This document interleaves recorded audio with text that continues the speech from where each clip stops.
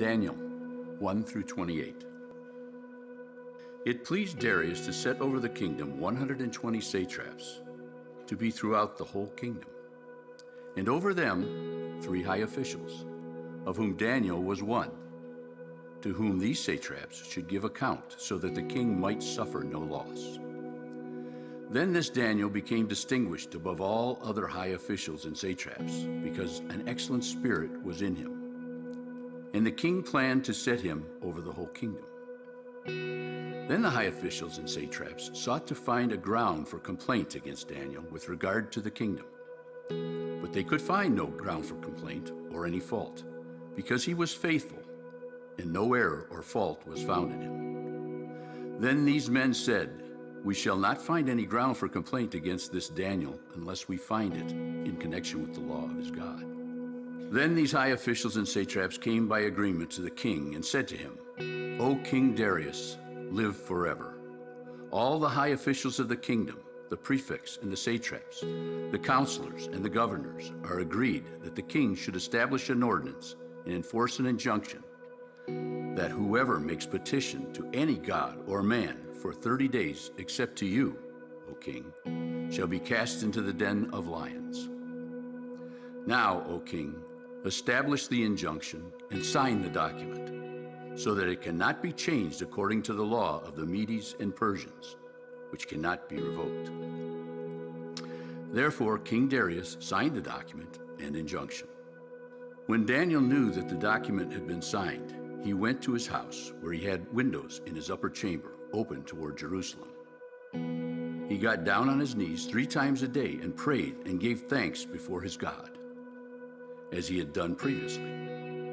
Then these men came by agreement and found Daniel making petition and plea before his God. Then they came near and said before the king concerning the injunction, "O king, did you not sign an injunction that anyone who makes petition to any god or man within 30 days, except to you, O king, shall be cast into the den of lions?" The king answered and said, "The things stand fast according to the law of the Medes and Persians, which cannot be revoked." Then they answered and said before the king, "Daniel, who is one of the exiles from Judah, pays no attention to you, O king, or to the injunction you have signed, but makes his petition 3 times a day." Then the king, when he heard these words, was much distressed and set his mind to deliver Daniel, and he labored till the sun went down to rescue him. Then these men came by agreement to the king and said to the king, "Know, O king, that it is the law of the Medes and the Persians that no injunction or ordinance that the king establishes can be changed." Then the king commanded, and Daniel was brought and cast into the den of lions. The king declared to Daniel, "May your God, who you serve continually, deliver you." And a stone was brought and laid on the mouth of the den, and the king sealed it with his own signet and with the signet of his lords, that nothing might be changed concerning Daniel. Then the king went to his palace and spent the night fasting. No diversions were brought to him, and sleep fled from him. Then, at break of day, the king arose and went in haste to the den of lions. As he came near the den where Daniel was, he cried out in a tone of anguish. The king declared to Daniel, "O Daniel, servant of the living God, has your God, whom you serve continually, been able to deliver you from the lions?" Then Daniel said to the king, "O king, live forever. My God sent his angel and shut the lions' mouths, and they have not harmed me, because I was found blameless before him, and also before you. O king, I have done no harm." Then the king was exceedingly glad and commanded that Daniel be taken up out of the den. So Daniel was taken up out of the den, and no kind of harm was found on him, because he had trusted in his God. And the king commanded, and those men who had maliciously accused Daniel were brought and cast into the den of lions, they, their children, and their wives. And before they reached the bottom of the den, the lions overpowered them and broke all their bones in pieces.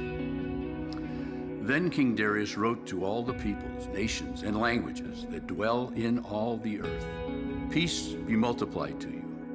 I make a decree that in all my royal dominion people are to tremble in fear before the God of Daniel.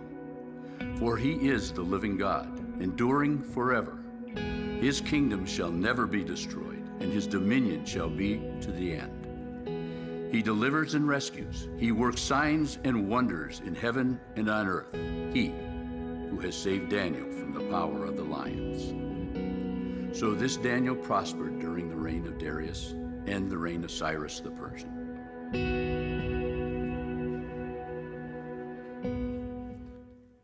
What a story. Welcome to the weekly gathering of Christ Community Chapel. My name is Zach. I'm one of the pastors here, and I'm very glad you're here with us this weekend, whether you're here in the West service, you're over in the East service, or you're watching online. Thanks for being with us this weekend. I can't wait to dive into that story. It's an amazing, amazing story. But before I do that, the last few weeks I've been telling you about an event that's coming up we're calling Considering Jesus. I'm very excited about this opportunity for you to grow, for you to bring a friend who maybe doesn't know Jesus, and for them to explore Christianity at this event as we talk about how the gospel of Jesus can help us to navigate this polarized world. I thought you might be tired of me inviting you to this event, so I actually reached out to Scott Sauls, who's speaking at the event, and asked him to invite you. So check out the screen. This is Scott Sauls inviting you to Considering Jesus on August 11th. Hello, friends from Northeast Ohio. My name is Scott Sauls, and I'm looking very much forward to joining you for the Considering Jesus event coming up in Hudson, Ohio on August the 11th at Christ Community Chapel. We're going to be talking in this conference that is for those who are unsure about Christianity, as well as those who are Christians or who would identify as Christians. We're going to be talking together about the polarized climate that we're in. We're going to engage with how fatigued so many of us are with us against them culture, and perhaps think as well about what a better way forward might look like for us in days and years to come. Again, so looking forward to being with you, and we'll see you soon. Well, as you can tell, Scott is just the nicest guy in the world. He's the absolute right guy to be talking about this topic to us. We are so excited for this event that in addition to telling you about it every week, we've also put together something we're calling invite kits. You can actually pick one up in the Next Steps area. And in the first initial invite kits that go out are a couple of things. The book, A Gentle Answer by Scott Sauls, that's our gift to you. A pamphlet that can help walk you through how to go about inviting a friend to this event. And also a gift certificate or gift card to a local area restaurant.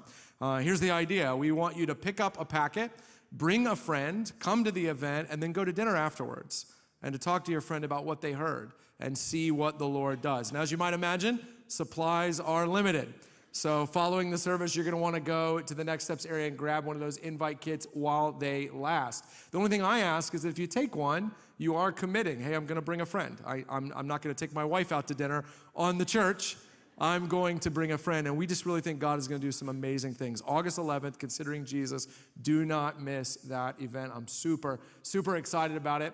But I have to be honest, not nearly as excited as I am to dive into Daniel and the lion's den this morning. So if you have a Bible, would you take it out and open it to Daniel chapter 6, the book of Daniel, chapter 6. If you do not have a Bible, then I would love for you to fire up your phone and scroll to the Bible app or whatever you use on your digital device and open it to Daniel chapter 6. As you do that, let me hold out to you the outline I'm going to use to help us navigate this passage. 3 simple points, and they go like this. I want to talk about what is faith, why does it matter, and how does it grow? Okay, what is faith, why does it matter, and how does it grow? All right, as you open Daniel 6, let's start with the first one. What is faith? This is a very famous story. If you have grown up in church, been around the church for any length of time, you are probably familiar with this story. If you're doing the Jesus Storybook Bible Challenge, you've read about this story. This is a well-known, famous story, and for good reason. It's exciting.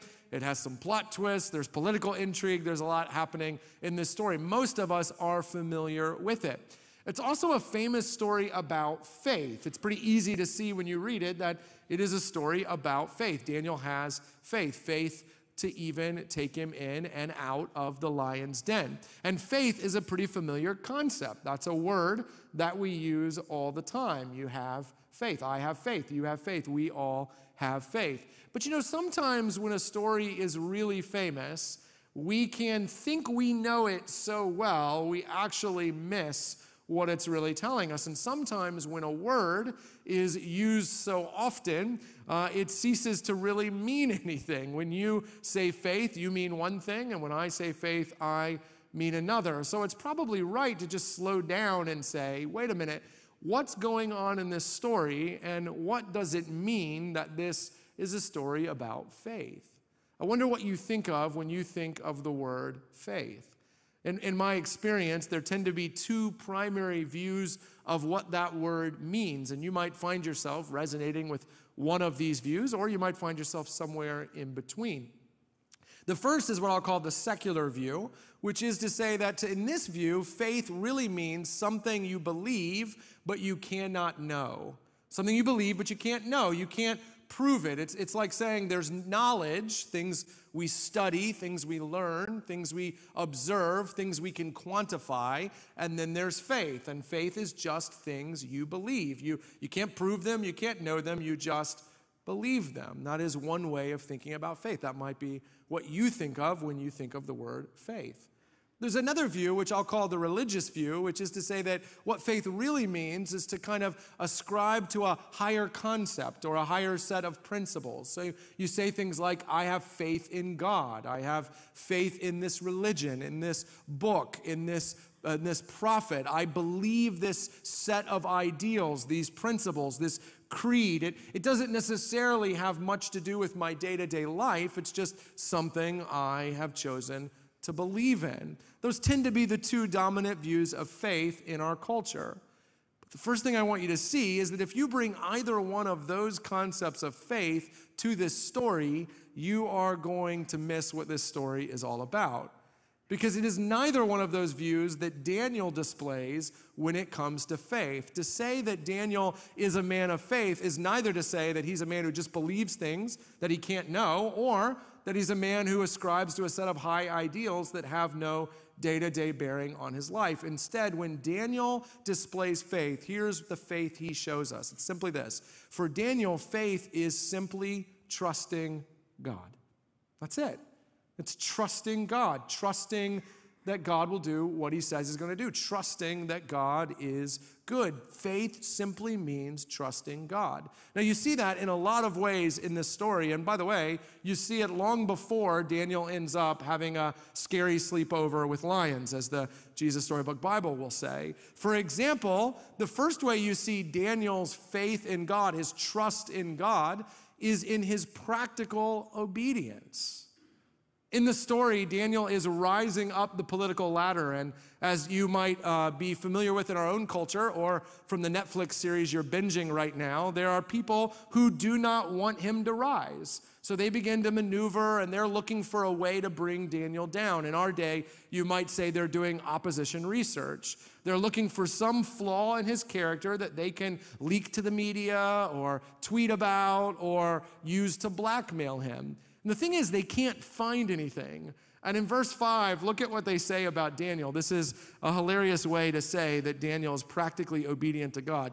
Verse 5, then these men said, we shall not find any ground for complaint against this Daniel unless we find it in connection with the law of his God. In other words, they say Daniel is so practically obedient to God that the only way to get him in trouble would be to make obedience to God illegal.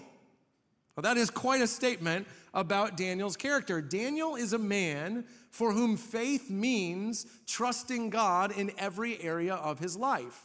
Daniel thinks about money the way God says he should. He thinks about family or career or sex the way in which God thinks he should. He is practically obedient to God. Now, let me ask you, why would a person build a life of practical obedience to God? Why would a person handle their money or their family or their career or whatever it might be? Why would they do it God's way? Well, you might say, well, because they're very moral or because they're very religious. And yet there are quite a few religious and moral people here in the room who would tell you we are not practically obedient in every way. Now, the only way that you could have this level of practical obedience is if you actually trusted that God's way, in whatever category of life you're thinking about, is actually best. Daniel really believes that living life God's way is the smartest and wisest way to go. And he believes that because he trusts God. This is like going to a financial planner and the financial planner saying to you, hey, if you want to be where you want to be 10 years from now, you need to invest your money this way. You need to spend it this way. You need to say no to these things and yes to these things. Well, if you spend the next 10 years investing and spending, saying yes and no the way that planner tells you to, why would you do that? Well, because you trust that he or she knows how to get you where it is you'd like to be. Daniel trusts God in the practical day-to-day parts of his life. That is what it means for Daniel to have faith. He doesn't just believe in God generically. He believes in a God who knows what's best. The second way you see this kind of faith from Daniel, this trust in God, is how he feels about God's promises in his prayer life. When they criminalize prayer for 30 days, Daniel goes home and he does what he always does. He prays 3 times a day. But I want you to notice how he prays. He goes to the window that's open and he faces Jerusalem. 3 times a day, he prays to God facing the city of Jerusalem. Now that's interesting because nowhere in the Bible are we told we have to pray a certain amount of times a day or that we have to face a geographic direction when we pray. Why is Daniel praying 3 times a day facing Jerusalem? Well, the answer to that is that Daniel is an Israelite who does not live in Israel. He lives in Persia.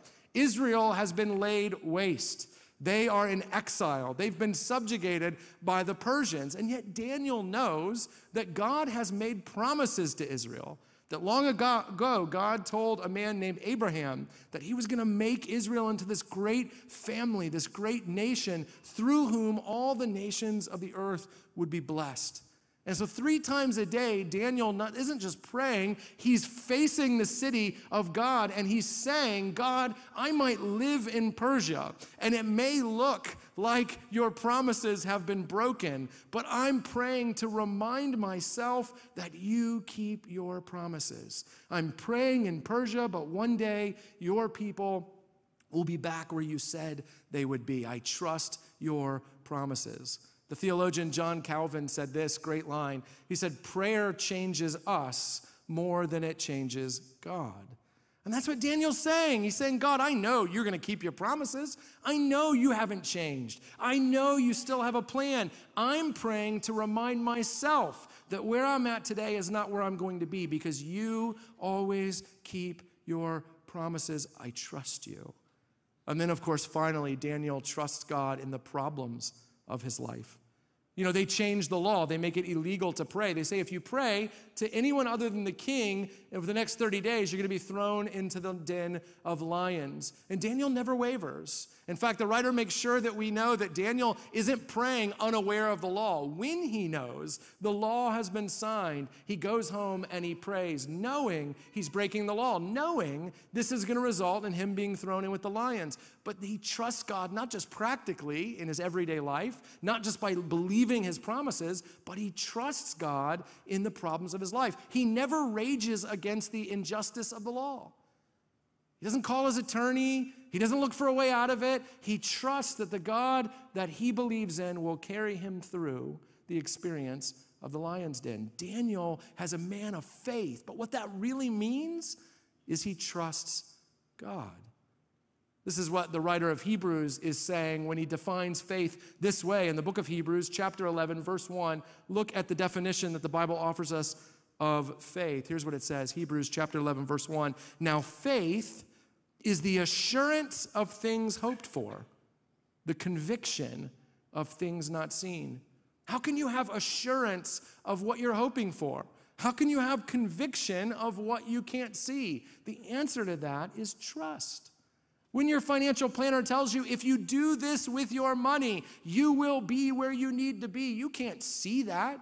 You can't know that. Your level of obedience to that is going to be based on your assurance and conviction based on your trust in that person. If I told you, hey, tonight I'm going to come pick you up and take you to dinner at 7 o'clock, that'd be good news for some of you. I'm sure terrifying news for others. But if I said, hey, I'm coming at 7 o'clock to pick you up, at 6 o'clock, you would start getting ready. Why? I'm not there, but because you trust me. Listen, when the Bible talks about faith, it is not speaking of believing in things you don't know. Trust is entirely based on what you do know. Trust is always based on data. It's not based on guessing or hoping or wishing. But it's also not speaking of a set of high principles that have nothing to do with your day-to-day life. This is how God defines faith. Do you trust me? In big ways, in little ways, do you trust me? So my question is, do you?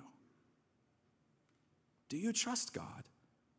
Not just by saying you believe that there's a God or that you believe there's a guy named Jesus or you believe this book is true and about him, but in your career, with your money, with your family, with your sex life, with your recreational life. In every area, do you trust God? Because that's what the Bible says it means to have faith. And I especially want you to hear me say that if you're here and you're young. Because I want to spare you from a life that so many of us have experienced, which is a life of calling yourself a believer in God and yet living in a way that is not trusting him. Do you trust God? That's what it means to have faith. That leads me to my second point then, which is to say, well, why does that matter so much? Why does it matter so much if I trust God? Well, of course, in this story, it's everything. I mean, this is the whole story. This is a different story if Daniel hears that they've criminalized prayer and he says, well, for the next 30 days, I'm not going to pray. I mean, this story reads differently, doesn't it? I mean, it matters, but why does it matter? Well, two reasons. The first is that I want you to understand it is intensely personal to God that you trust him.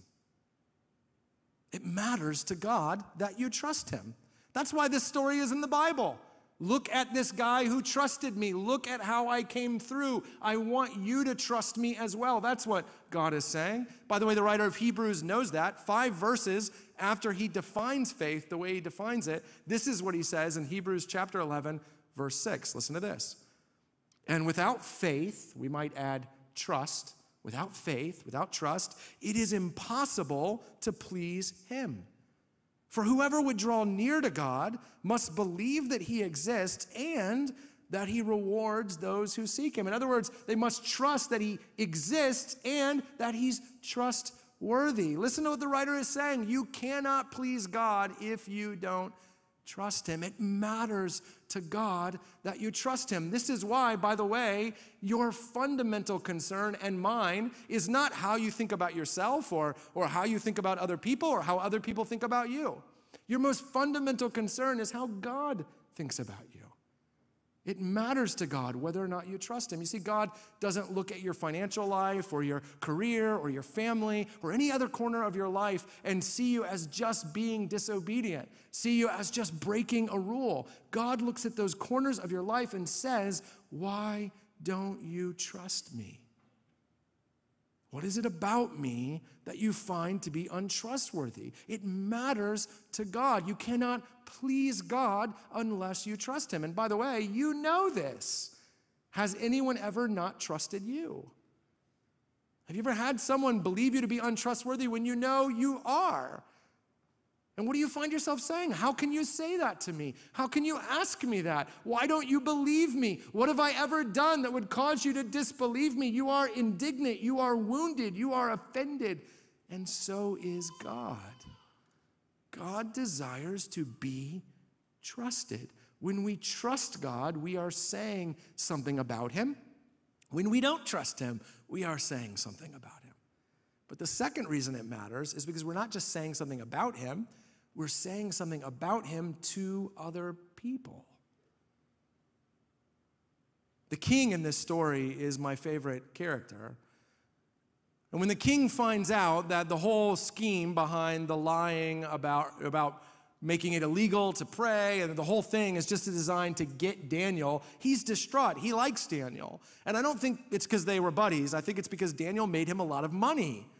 Daniel protected his kingdom. He's concerned. He doesn't want to lose Daniel. And so if you read the story, he spends the whole day as the king trying to get Daniel out of it. He's looking for some angle, some legal recourse. And finally, when he can't find a way out of it, as they take Daniel and go to throw him in the lion's den, the king says, "Daniel, may your God take care of you." In other words, what he's saying is, may your God do for you what I could not do for you. May your God prove to be trustworthy. And then, after spending a sleepless night tossing and turning, he rushes to the lion's den, and look at what he says. Did your God show up? Is your God trustworthy? You see, Daniel trusting God isn't just important because God wants Daniel to find him trustworthy. It's also important because when Daniel trusts God, his life becomes a display of God's trustworthiness. It becomes a display of God's glory. Daniel has put himself in a position where God can bring about his good, Daniel's good, and his God's glory.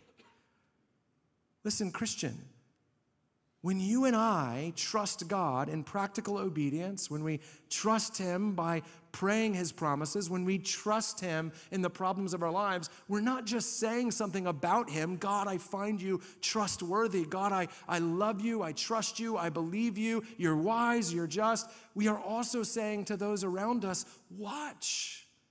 Watch what happens when you trust God. Watch how he provides. Watch how he takes care of you. Watch how he delivers. And when we don't trust God, we are also saying something about him.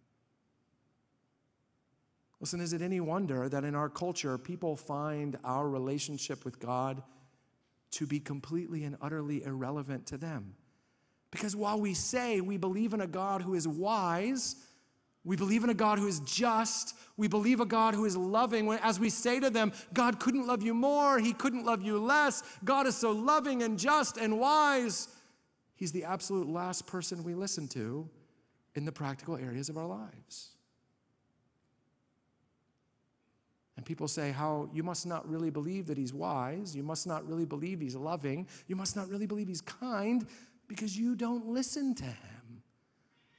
Daniel's life becomes a display of the trustworthiness of God. That is what your life is meant to be.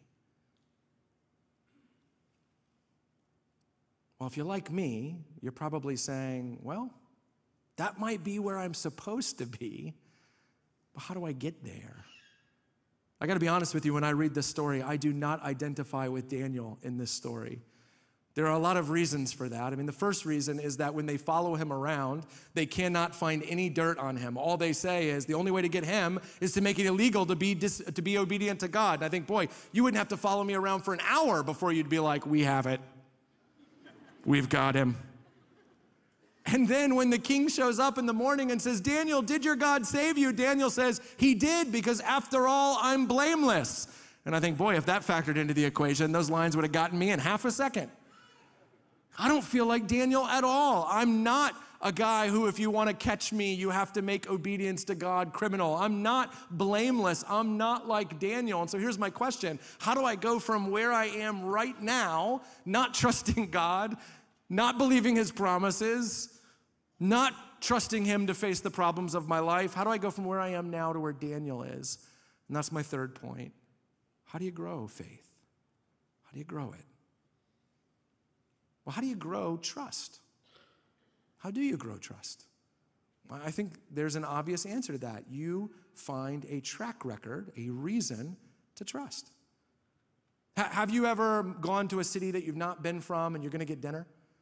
What do? Do you walk out of the hotel, just start walking down the street and say, first restaurant we come to, we're eating there? Absolutely not. What do? You go on Yelp, you go on Google Reviews, you type in restaurants, and you're looking for the restaurant that gets the best reviews. Why? Because you're saying, I haven't eaten there, but somebody has. And if I find a group of people who say to me, we have eaten there and it is great, then I can trust that restaurant. I need someone to go first in order to have a track record. This is what kids do all the time. I think about two brothers in a treehouse getting ready to go down a zip line. I'm the oldest of four, so I've lived this experience. And the younger brother's shaking and shaking. He doesn't want to go down. And the older brother says, you won't die. Come on. Oh, I can't. I'm scared. And so what does the older brother do? He grabs the handlebars and he zips down the zip line. And when he makes it to the end, he turns around and he looks back and he says, see, you won't die. It's a lot of fun. We need someone to go first. And when I look at this story, it's not Daniel I resonate with, it's the king. Because after all, the king looks for a way to manage this problem on his own. He can't find it. He can't find a way out of Daniel's predicament. And so he goes to Daniel and he says, may God do for you what I can't do for you. And then he spends all night not trusting, but tossing and turning and feeling anxious. I've been there. And then he gets up the next morning and he goes to the lion's den and he says, Daniel, did it work? Did God save you? Here's what he's really saying. Is God trustworthy? And when he finds Daniel alive, look at what he says in the very end of the story. Look at how the king's changed. Look at how faith has grown. Verse 27, this is what he says of God. This is not Daniel, this is the king. And he says, he delivers and rescues. He works signs and wonders in heaven and on earth. How do I know that? Here's how. He who has saved Daniel from the power of lions. See, the king is saying, he's saying, I trust this God. Why? Because Daniel went first. Friends, that's what we need. If we were going to trust God into every corner of our lives, if we were going to trust his plan and his promises, if we were going to trust him in the problems of our lives, we would need someone to go first. Don't you see we have that not in Daniel, but in Jesus. Jesus, who came and lived a life of practical obedience to God, trusting God in every area of his life, doing every element of life God's way. And then what kind of life did he lead?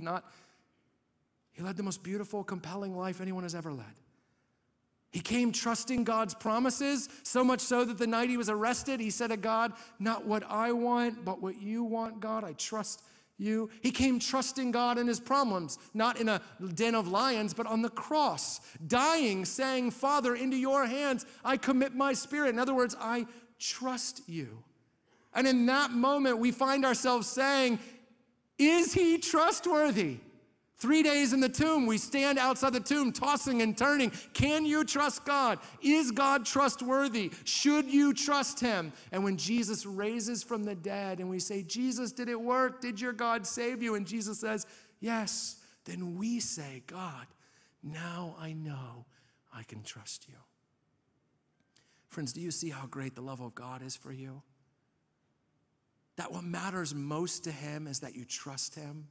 And yet he did not wait for you to whip that up in you, for you to force yourself, push yourself to trust him, but rather he came and he lived in your place and he died in your place and he rose from the dead saying to you, I know how hard it is for you to trust me. Let me show you how trustworthy I am.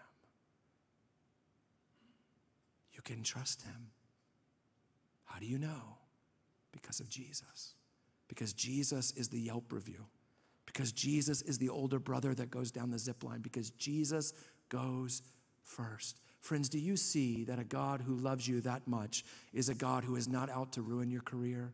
He's not out to ruin your family. He's not out to ruin your finances. He's not out to ruin your sex life. He doesn't want to limit you. He wants to bless you. Do you trust him? Will you trust him in light of the track record he's given you in Jesus? I was going over my sermon this morning in my house, and my 4-year-old son, Graham, was up. He was getting ready to eat breakfast. He has this buffet breakfast in front of him.